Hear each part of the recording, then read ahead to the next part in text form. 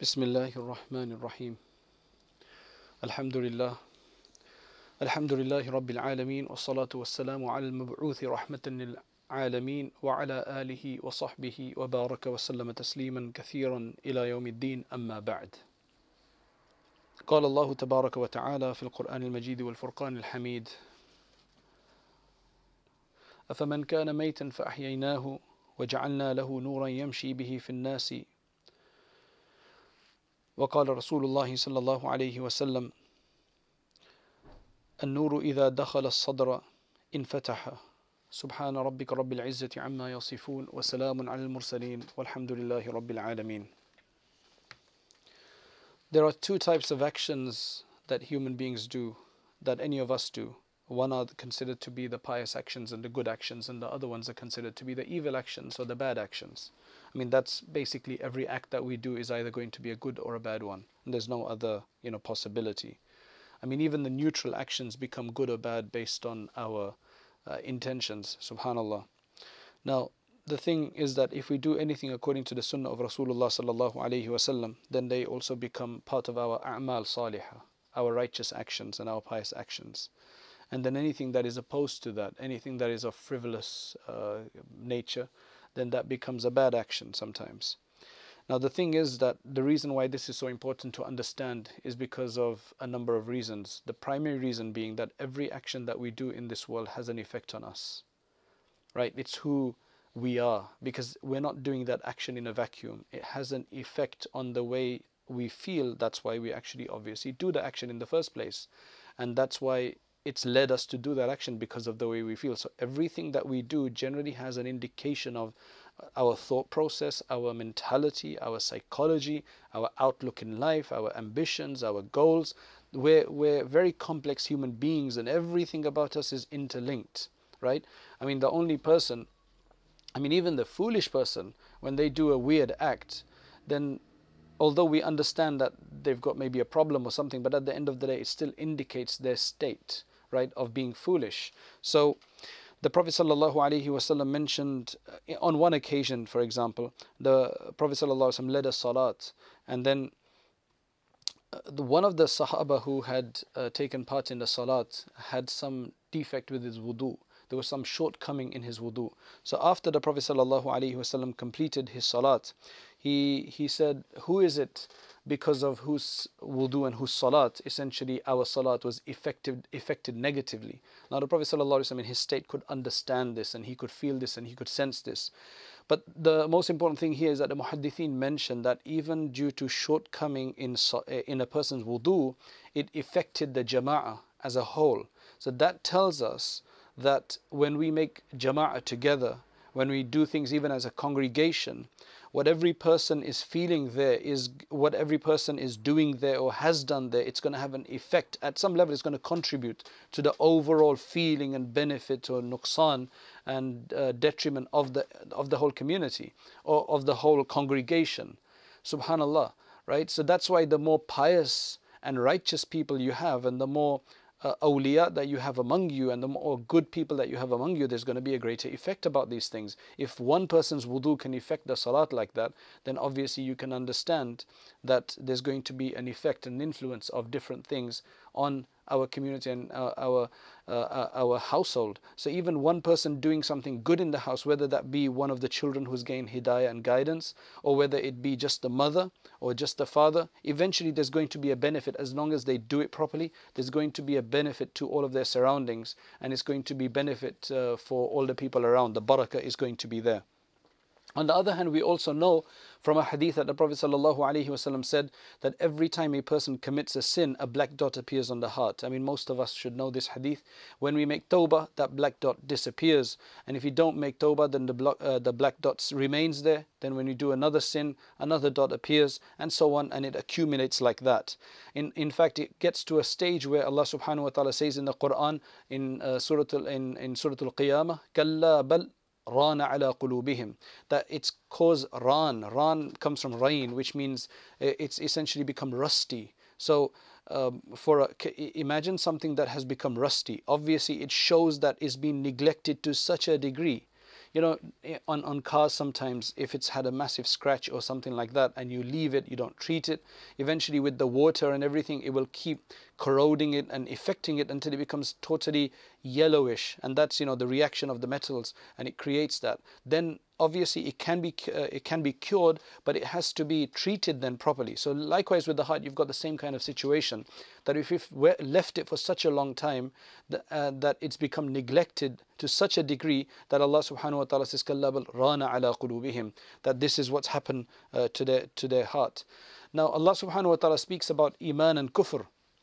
Allah subhanahu wa ta'ala says one thing which we should all be extremely proud of, because what it is that if anybody in this world that is considered to be a respected individual or a superstar of some sort, or for example somebody that's well known and in a high position, and if they were to say to you that you are my friend, right? So the initiation is taking place from their side. They are saying that you are my friend.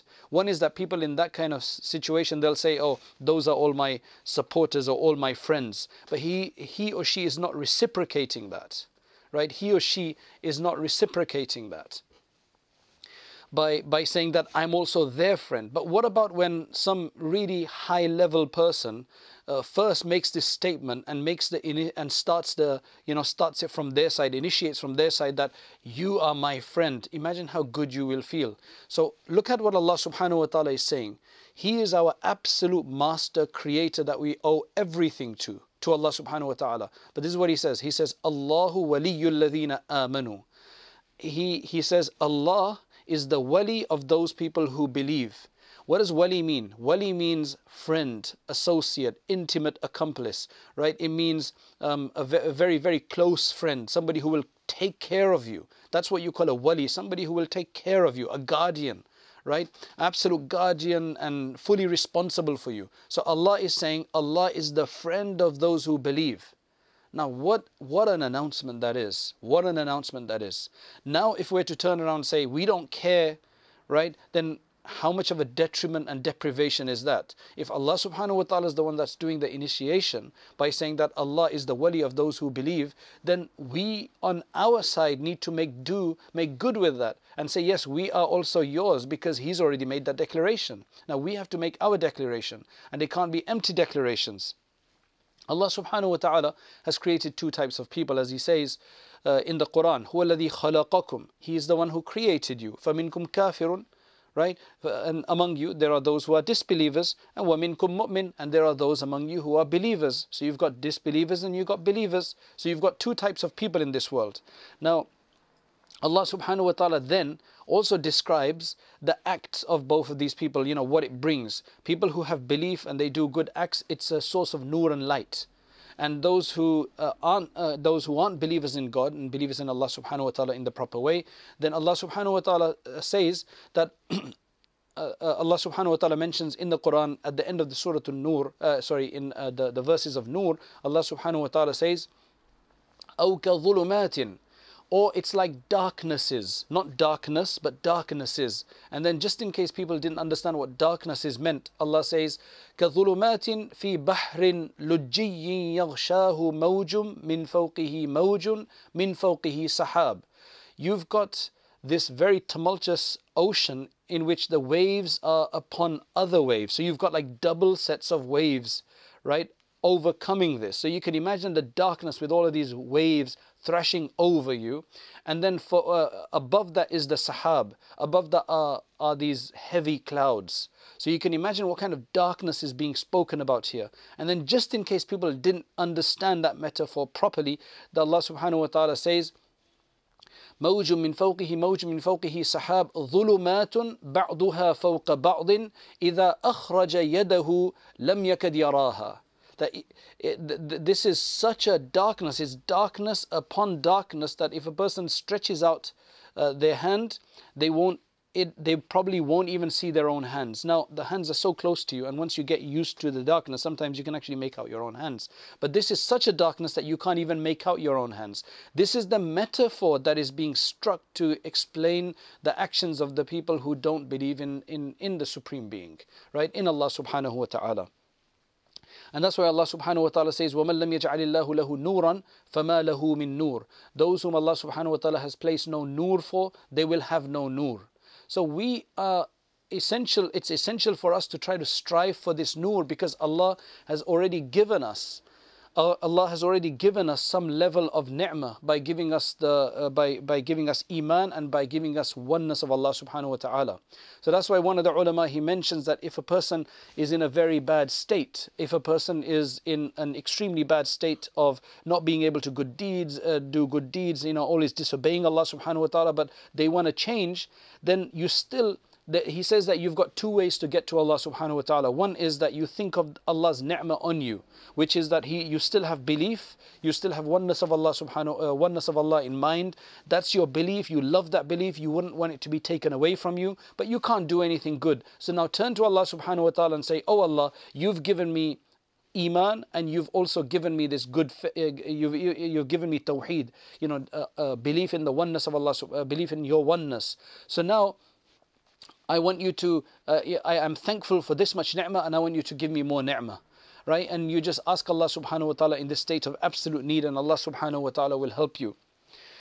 Now, the one thing that what we have to realize from the verse, Allahu waliyyul ladhina amanu, is that Allah subhanahu wa ta'ala is saying that He is creating an association between Himself and ourselves by saying Allah is your friend, Allah is your guardian and your intimate associate, right? Allah subhanahu wa ta'ala is saying that. So essentially He is providing a nisbah, an association, a link, right, between us and Himself. And He's initiating that. And that's why anybody who then becomes associated with Allah subhanahu wa ta'ala, as opposed to those who disbelieve, Allah subhanahu wa ta'ala says, يُخْرِجُهُم مِّنَ الظُّلُمَاتِ إِلَى النُّورِ. He will take them out of these darknesses into the nur and the light. Allah subhanahu wa ta'ala says in another verse, Alif Lam Ra, Kitabun anzalnahu ilayk. This is a book that we have revealed to you. لِتُخْرِجَ النَّاسَ مِنَ الظُّلُمَاتِ إِلَى النُّورِ. To take the people out. So this book is there to take the people out of the darkness into the light. That's the whole purpose, into the light of Iman and the light of Jannah and obedience to Allah subhanahu wa ta'ala, so that we can be in Jannah in the hereafter. It's mentioned that the great scholar of the subcontinent, whose name was Sheikh Ahmad Sarhindi, they call him the Mujaddid, the reviver of the second centenary. He was once called quickly, urgently by a friend of his, by somebody, by an associate of his, who had a friend who was on his deathbed, and he wasn't able to say the kalima. So this friend of the person who was dying, he called Sheikh Mujaddid Al-Thani, Sheikh Ahmad Sarhindi. He said, can you come and please, can read something, and maybe this person will say the kalima. So he went there, Sheikh Mujaddid went there, and for such a long time he's trying to do everything that he can, but this person's heart is just not accepting any kind of change. He just refuses to read. He just totally refuses to read. So eventually what the outcome was, that this person had very close associates. Most of his association was with disbelief and people who disbelieved, and he had no association with believers and so on as much. Right? It was very weak, and that's why he's being deprived, because his heart had become you can say inclined in that direction. His heart, even though he was professing to be a believer, even though he may have had a believing name, but his everything, his love, his affection, his emotion, and his entire inclination was towards that side, and that's why he's being deprived by the kalima on his deathbed. So you see the nisbat and the association that Allah subhanahu wa ta'ala had offered for him as well and declared for him, he had rejected it and not done good with it, and that's why this is coming about.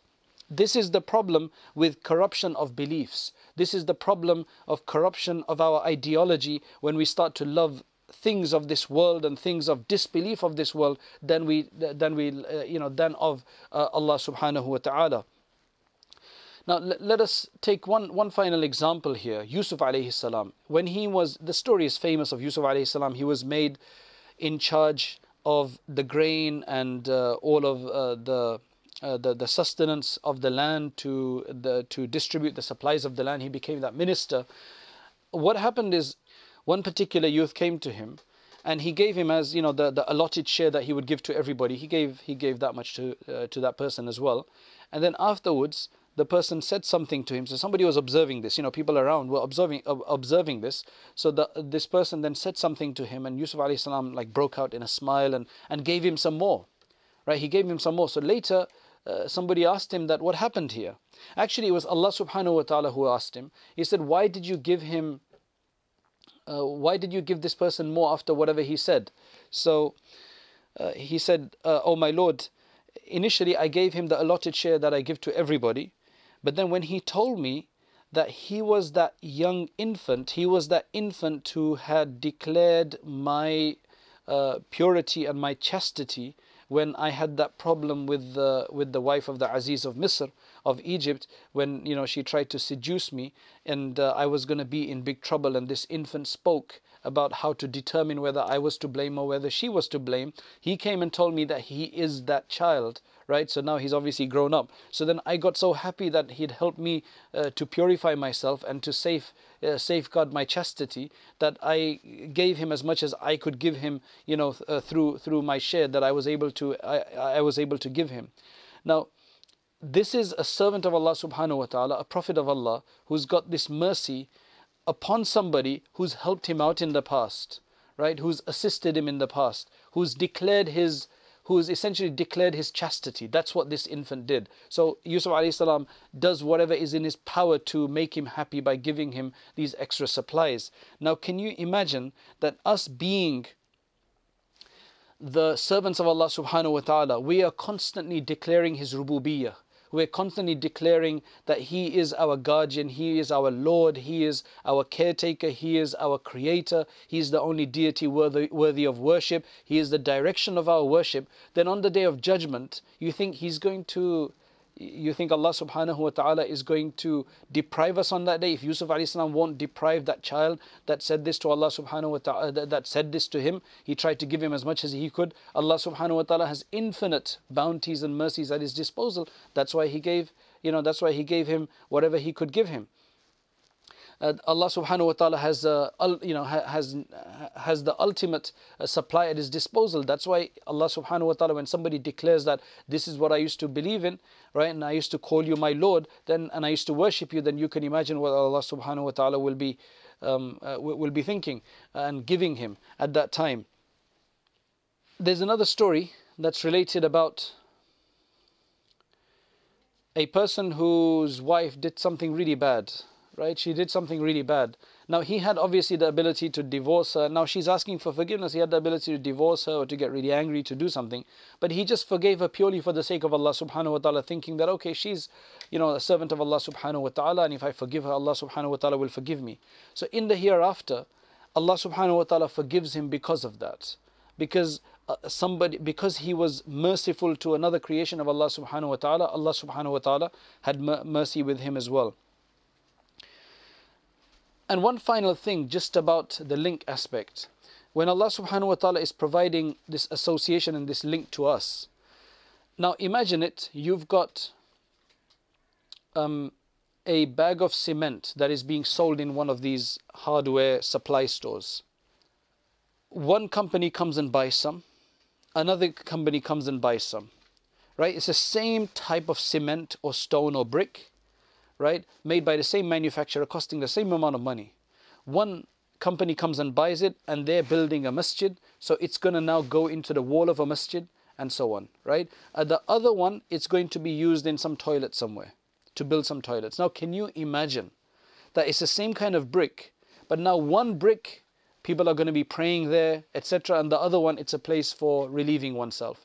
Can you understand how one has been honored and one has been demoted in a sense? Right? Although this is just an example.